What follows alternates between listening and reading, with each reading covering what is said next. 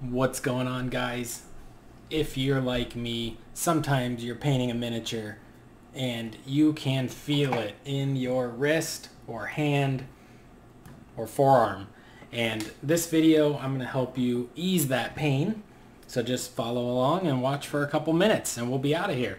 So I've been doing a lot of push-ups lately, and because of that, my wrist is bent as I'm pushing on the ground. And I'm getting quite a bit of pain in my carpals in my wrist and my ulna here on the forearm bone, which is down the pinky side of the forearm. Sorry for my white skin being blinding. But anyway, this is like an injury from working out, but sometimes it makes it a little difficult to be doing miniatures because you're doing a lot of wrist, especially dry brushing. You could be doing a lot of wrist motions, airbrushing. You could be, using the dexterity of your hand and wrist are valuable in painting, and fingers, of course.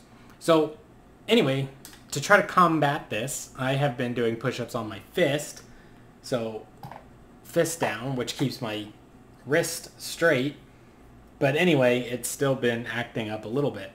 So I want to share with you white flower oil, which you can tell I use it quite a bit, and I'm going to have a link to this on Amazon if you want to check it out. This oil is pretty awesome. I learned about it, probably 18 years ago almost, when I did martial arts in college.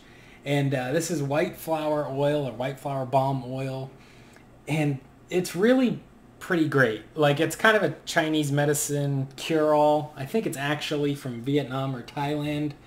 I should have looked that up beforehand. But I just want to share some things with you. It's really good for cramps, aches and pains, muscle aches. It also has a few other side uses for alleviating things like itching if you get bit by a mosquito or a bug. You can rub it on your temples if you have a headache. You can rub it on your chest for kind of a Vicks Vapo Rub kind of sensation. And you could even put a little bit on your upper lip, and just the powerful, powerful smell of this can help alleviate things like motion sickness and things like that. Anyway, you might be a little skeptical because obviously I can't read what this even says. It does say white flower right there. But on the back here, it is wintergreen, menthol, camphor as the active ingredients. And inactive is eucalyptus, peppermint, and lavender.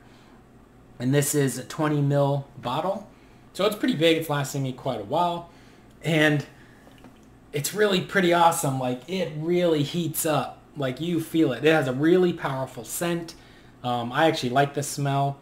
But it really can warm up. Like, you put it on an area, and I don't know if it's a combination of the mint and menthol, but also I feel like maybe it activates a lot of blood flow to the area, and it can really, really heat up the area and just gives you a nice soothing, relaxing feel. Now, unfortunately, I've been using it for quite a while, and it has not cured my wrist pain because I'm still continuing to do the workouts and paint. So it's not a cure-all, but let's say right now my wrist is acting up, or my hand was cramping, my fingers were cramping, my forearm, something like that, tennis elbow, whatever. I could put this on, and I'll demonstrate that for you.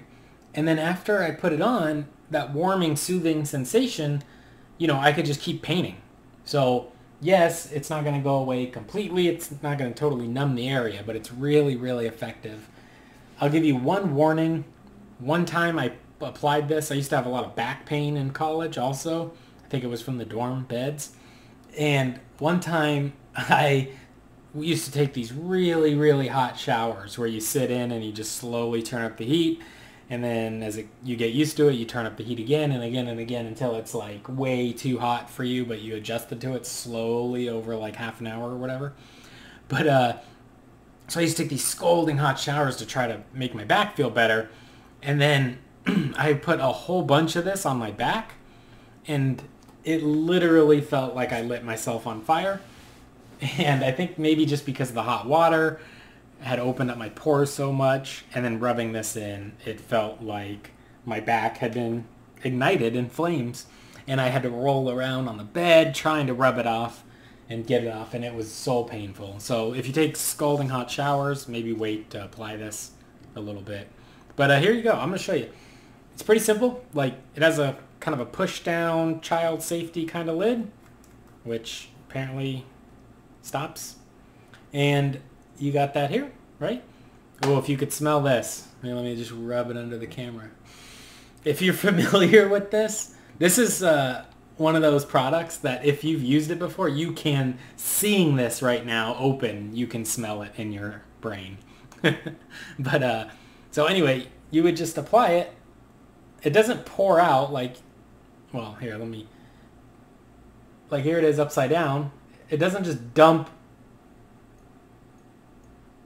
out of the bottle, because it's more of like an oil. It has like a dropper.